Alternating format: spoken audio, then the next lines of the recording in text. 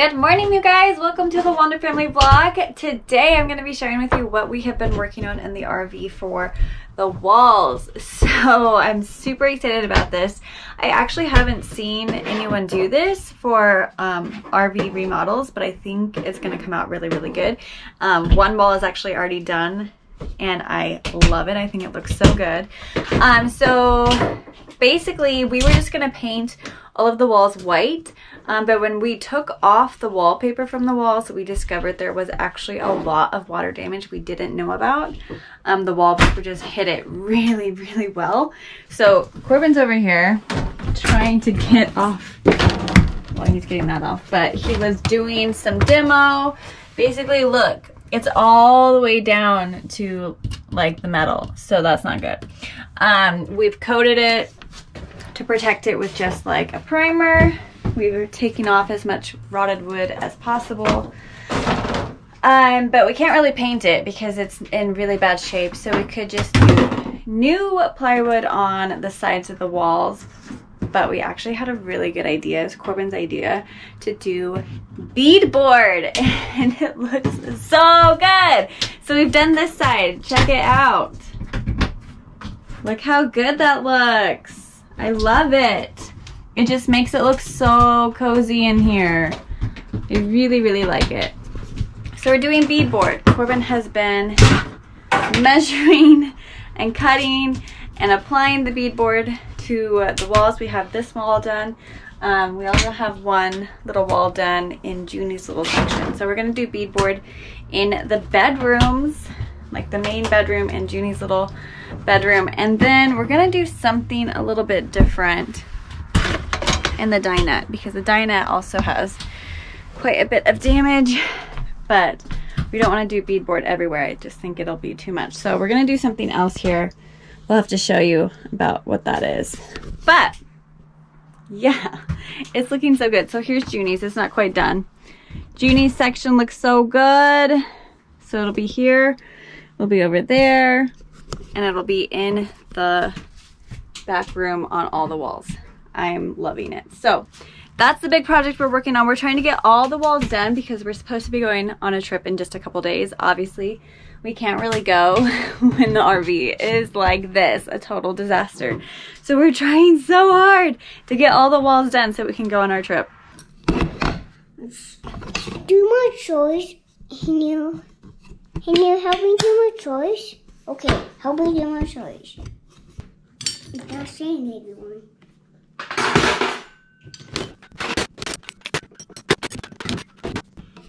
So, I got you ready.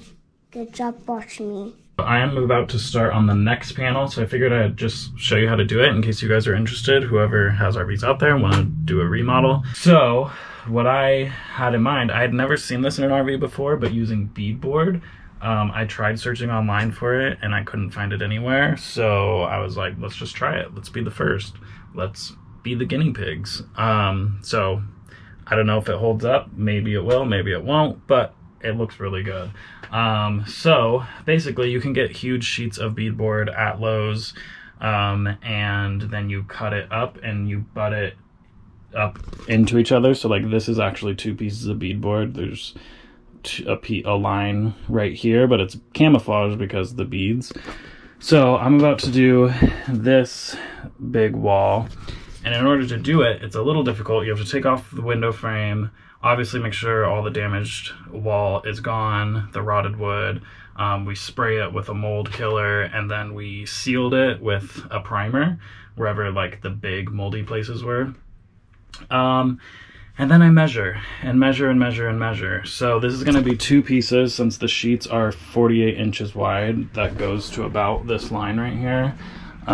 So I got to make a sheet that goes like that, and then I'll butt up the next one right there.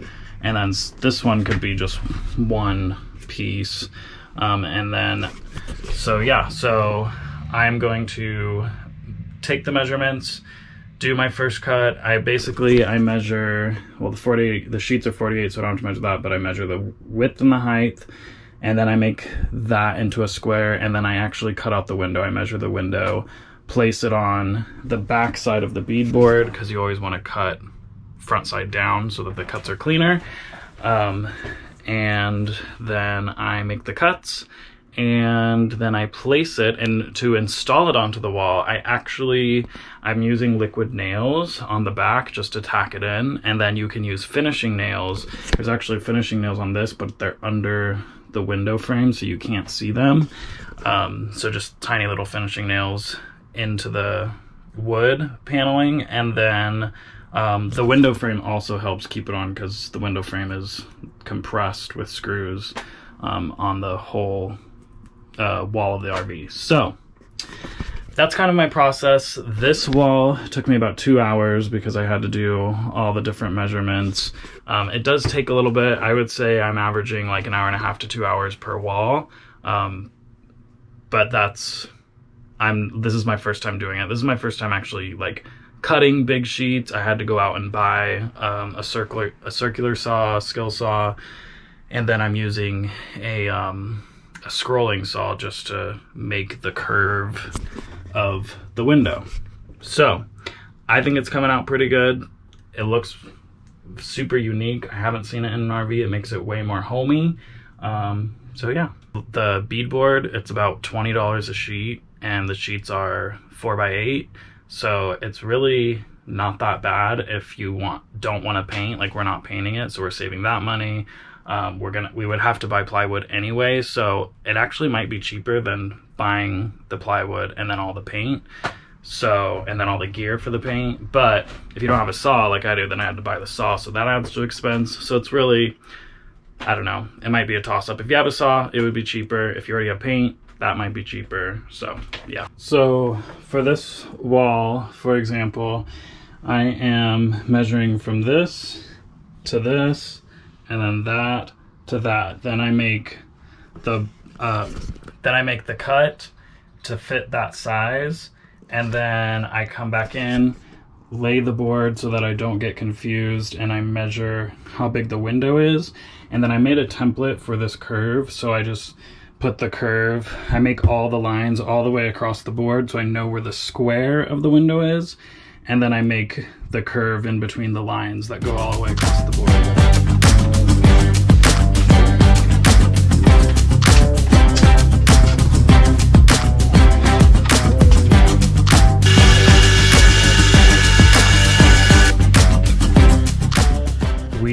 I literally worked for 14 hours yesterday on the RV and got all the walls done, all the beadboard done. I have one more wall to do, but it's not beadboard. It's a plastic wall coating. Also did some blinds. So here is a before and after of the bedroom.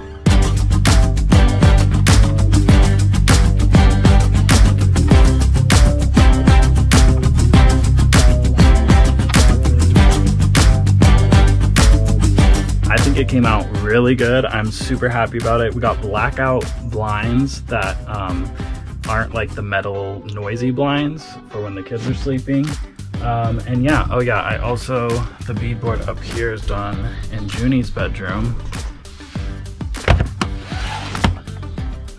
So there's that side, and then that side is done as well. So I'm pretty happy with how it came out. It was a lot of work, took pretty much a day and a half. But yeah, now today I am tackling this wall. And just like that, it was finished. Looks so freaking good. I trimmed it a little short right here, but other than that, looks really good. That is called polywall, and it's like the texture of a painted wood, but it's waterproof and it can just wipe clean, and it's super durable and super easy to clean. I just stuck it on there with some FRP adhesive, fiberglass reinforced adhesive. So I just troweled it on, stuck it up there. It's kind of hard to vlog while you're doing this because I'm like using both my hands, and it was just super messy and time sensitive because the adhesive would start to dry, so I just did it really fast, but it came out really good. That is pretty much it for what I need to do before our trip, so I'm pretty sure I got it done, and honestly I gotta say, this is starting to look like a pretty dang good Wander Wagon. I feel like I could live in this again, so maybe we'll do more road life soon. But be sure to like today's video. Thank you guys so much for watching, and let us know in the comments what you guys think of the remodel, how it's going. Still not finished, obviously, but we're getting there. We're getting there. Next, I think, is going to be the kitchen. So the kitchen and the bathroom. The bathroom's like all the same from when we bought it, and the kitchen is too. So excited to do those.